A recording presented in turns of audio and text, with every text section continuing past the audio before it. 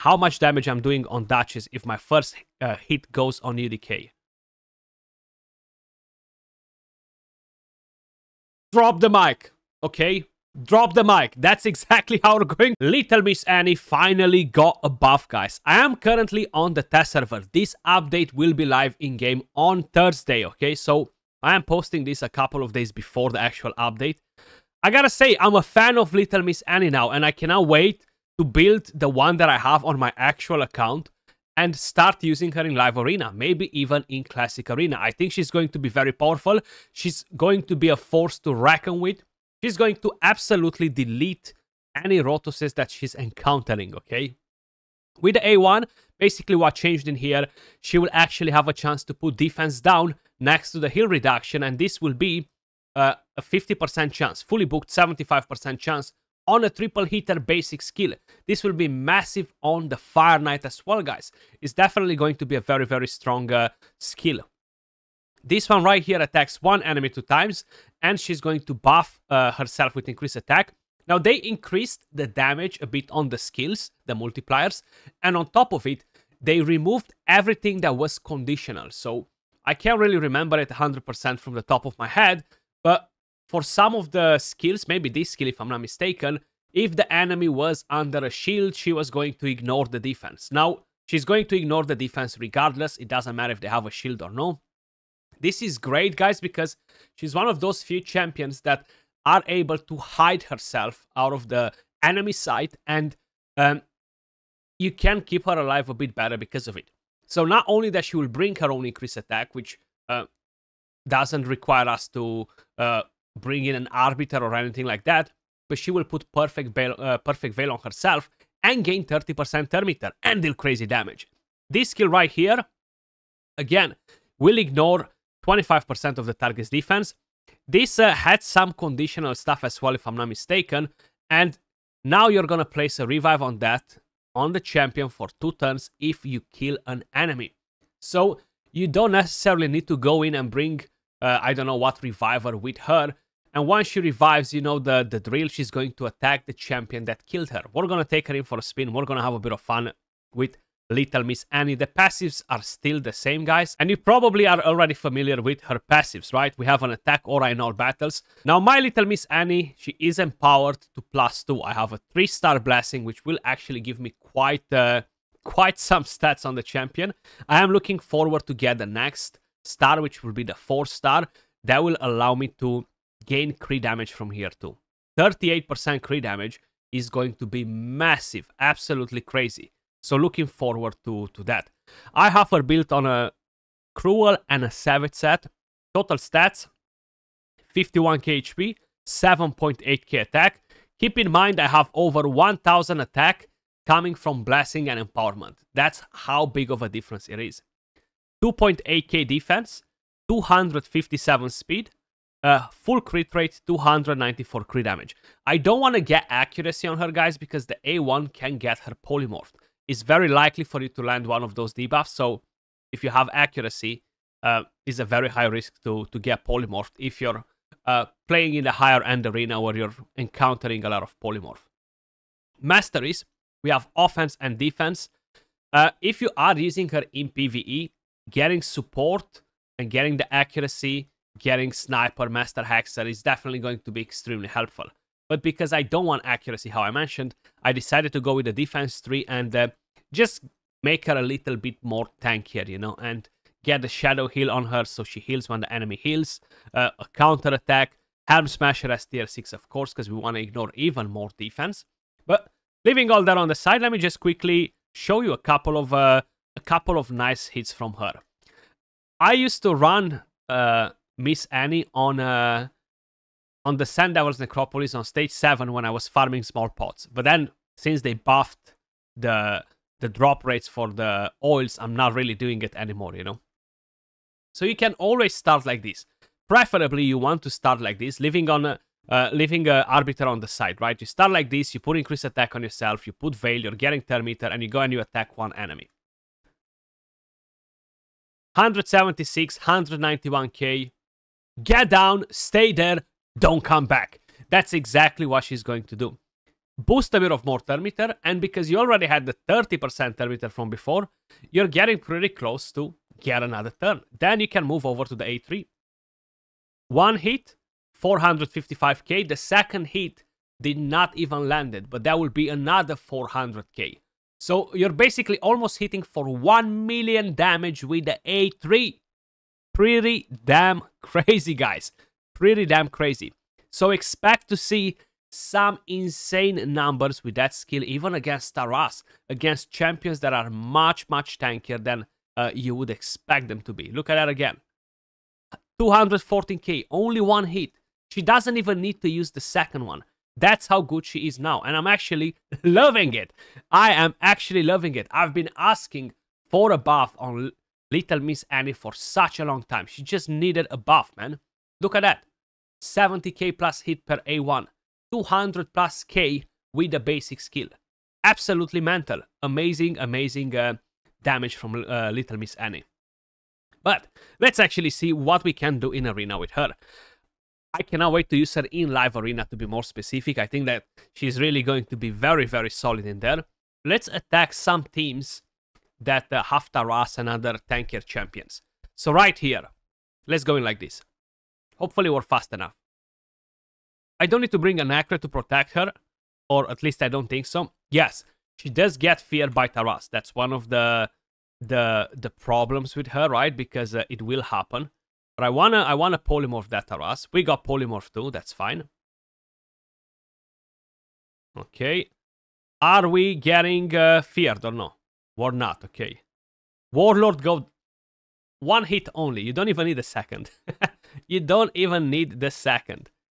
So Kaimar just procced a refresh accessory on the basic skill. What the heck am I missing? Or is just the animation for the masteries? What was that? What was that? A1 on Kaimar. Going down, not a problem. I still have Duchess left alive. I still have Taras. But I'm actually waiting for Taras. I polymorphed him before. So right now I'm going to be able to just go in and do whatever I want with him, right? Let's use A1. I don't need to polymorph anybody in there. Yes, Armans is going to be nice as well. One hit, 91k the second. Again, did not even proc. Not only that, but of course you are actually destroying the max HP on the target. Taras can recover it. Most of the other champions cannot. Most of the other HP nukers will get affected by it. And it will be very, very impactful. 91, 89k, bang. Very impactful. Finishing what I was going to say. So, Little Miss Annie just destroying enemies now, guys, okay? Look at this, 491k power. Let's kill some mythicals too. Let's kill some mythicals as well, because why not? So let's do that. Let's do that. Let's do that. Let's not polymorph anyone. Let's do that. And let's just do that now. Armans, come on. And let's take that mythical down. One hit. I've smelled some reaction. I smelled some reaction there with the first hit of 39,000. But then the second hit proc. And it just put that hero to sleep. Put that hero to sleep. My god. That's exactly what I'm talking about. I like that you are very, very likely to get that second hit regardless. If they have higher HP and defense than you, which if you're attacking the right characters, most probably they will. You're always going to get a second hit. And it's just so freaking powerful. Like, honestly, it's just crazy how powerful it is. I'm loving it. I am definitely loving that, guys. How many of you guys are excited for Little Miss Annie? How many of you are planning to take her out of the vault if you were keeping her in there and build her for live arena or build her for classic arena in general? I feel like having such a powerful damage dealer even for classic arena is going to be extremely helpful. Yes, she doesn't ignore stone skin. I know that is still one of the main things, but she's still going to be very, very impactful in general. Like, she will definitely improve some of your teams depending on what damage dealers you had available. Let's see what else we can find in here. Now we are on the test server. We don't have a lot of WoW teams, you know. Victor test. Look at that. I wanna try that out. I really wanna try this out. Now It's a double Taras in here, so it's a bit more dangerous. I might not win this fight. I'm letting you guys know from the beginning. But yeah, we'll see. We'll see. We'll see. So we got a polymorph one Taras. Not that one from the left. I want to polymorph this one from the right. Okay, we got polymorph too. It doesn't matter. Okay, see if he put us to sleep. I was scared of this, actually, yeah. I was scared of that. But it's fine, because we do need to revive as well, you know? So one Taras is back. Oh, and I used this on Arbiter. Okay, let me come back. Let me come back to it. Let me come back to it, because I'm not even sure why I used that skill. Either I let it go on auto, either I just clicked like a noob, you know? That happens too. So there we go. We log that. We drop the thermometer on both of the Taras right now. So they're not really such a big threat. Let me just do that instead. I feel better now. I just feel better now. Because we dropped that Marichka. So now she's much, much weaker than she was before. I still have the issue where I can get controlled by the Tarases by getting wrecked on my Little Miss Annie. But then I forgot that I have Armans in the team, and I can't do this to them. Get all their thermometer, stun them, and now let me go and wipe the rest of them. So what I can do right now, because I have Armans in the team, right? I can just go in and do this. Take her down. Bang. Turn meter, so now I'm ready to move again. And at the same time, I have the increased attack. I don't really need it from Arbiter. Right now, I'm going to take that Sifi down, right? Because I can do it. Why not? 219k hit. The second hit did not even proc. And I can continue to control these Tarases till I get bored and slowly just pick them off with the Little Miss Annie, you know? Pretty good idea. I'm liking it, actually. So Little Miss Annie, you have the A2 available. We have a weaken on that Taras. 1 hit, 2 hits. We destroyed the HP quite a bit. Of course, I don't think the A2 has enough firepower to take a Taras down, but the A3 does, you know. So I'm gonna save the A3 for the other Taras right there in the left corner. We're gonna go with the A1 in here. Okay. Then let's do that again. Be a good boy, Taras. Just stay there. Don't do nothing. I wish I would have landed that weaken, but we're gonna have to go without it, you know. I think I still need to take one more turn before I have that available. So don't kill him. Okay, the A1 dealt pretty good damage as well. I have the A3 available now. So I'm slowly going to try to don't do too many things to see the A3 in action against Taras. Check this out. 114k, the second hit did not proc. But it will proc 100% because he has higher defense, he has higher HP. And I tried to explain you the whole process, 2 minutes the fight. I can definitely knock this down to probably like 60 to 90 seconds with Little Miss Annie. Yes, the main issue that Little Miss Annie will have, guys, to be very, very spot on, it will be Ultimate Death Knight. So because of Ultimate Death Knight, let's actually give it a go. And let me just show. It's better to show you while I'm explaining you. You know, he blocks the damage, right? And I made a video on Almas today, and I was so focused on the A2 that I didn't really pay that much attention to the A3 that he doesn't actually attack.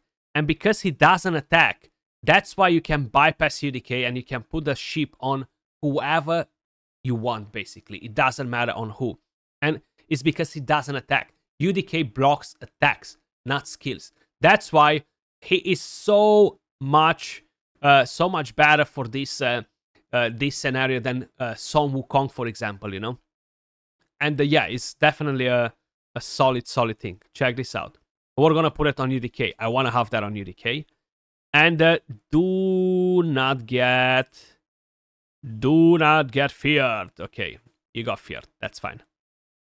That happens sometimes as well. So I don't want to revive right now. Actually, I'm going to boost my thermometer to make sure I'm going in front. Haha, that stun is just beautiful. That stun is just beautiful. You gather thermometer and just keep them waiting there, you know. Okay, Dutch is down. We do not care about you. Get out of here. UDK is back. So let's see.